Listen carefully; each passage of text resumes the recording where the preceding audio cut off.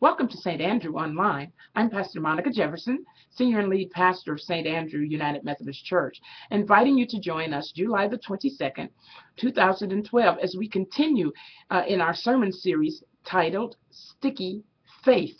Sticky Faith.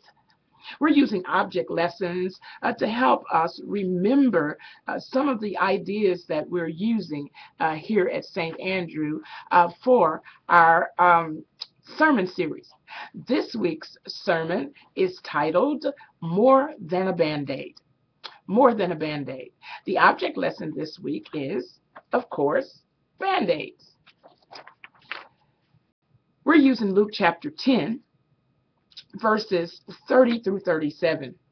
At verse 29, it asks the question of those who were trying to trap Jesus into doing or saying something that was unlawful. They asked this simple question: who is my neighbor? It was in reference to the violent times in which they lived in during Jesus, God being with us here on earth.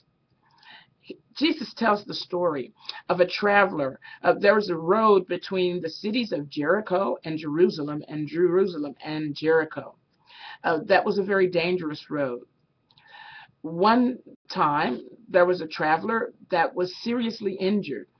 And one of the challenges of this road is that many times people lay in wait in order to rob or to kill or to harm people.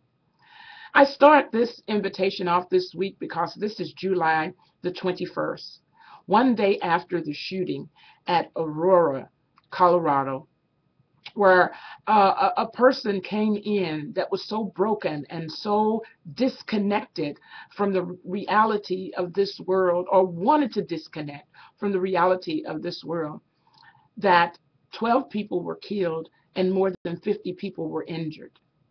We do still live in a broken world. Jesus tells this story that there were two people who one would expect from their position in life and one from their position in their faith community, who passed this person by. We pass people by for a variety of reasons: out of fear of threat of our own life, fear of harm, or we're just too busy. But along came a person who one would never suspect, that stopped and saw the person, a Samaritan, a person that was considered in society and culture to be beneath the two people that passed the injured person by. Sometimes we get so caught up in what we're doing that we let fear, we let all kinds of circumstances prevent us from just being kind human beings.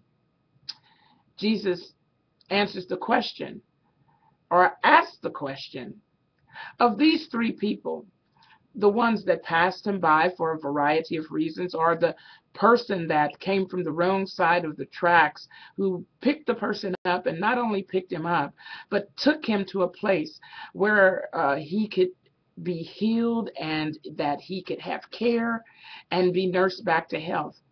And he picked up the tab. Which one of those persons were truly neighbor? Well, Jesus said to those who asked him the question, "Go and do likewise." The answer to that question was the one who helped the man who was injured. In spite of all the things that could happen, he helped the man that was injured. Well, Luke chapter 10 is a very focused and poignant text for us to be looking at St. Andrew. Each week when I invite you to join us at 8 a.m. and 10:45 a.m. for worship and 9:15 a.m. for a time of fellowship and gathering at St. Andrew. At 9:30 a.m., it's a time of learning for our children, youth, and young adult in what we call faith development. It is a way of coming together and continuing to stay connected, continuing to find long-term ways in which we can stay connected to God and be in community with one another. Maybe to learn how to stay within the reality of this world by having a community of people in which you can engage and get to know God through the people around you. We also have safe sanctuary trained nursery attendants caring for our little ones here at St. Andrew. So you see, whether you come and visit us here at 8 a.m. and 10:45 a.m. or at any time on Sunday morning, or whether you look for us on our website, standrewumc.net, you need to spell that out, SAINTANDREWUMC.net, or facebook.com, St. Andrew UMC. You will need to spell that out. However you engage us and we engage you, I remind you that we are creating community in Jesus Christ, and that you matter to God and you matter to us. As I send you as I do the congregation each and every Sunday, because one is an amazing number. And if you put one together side by side, it becomes community. And that's what we're striving to do in Jesus Christ. One thought, one action, one prayer. One thought, one action, one prayer. Go in peace. And may the peace of God go with you as you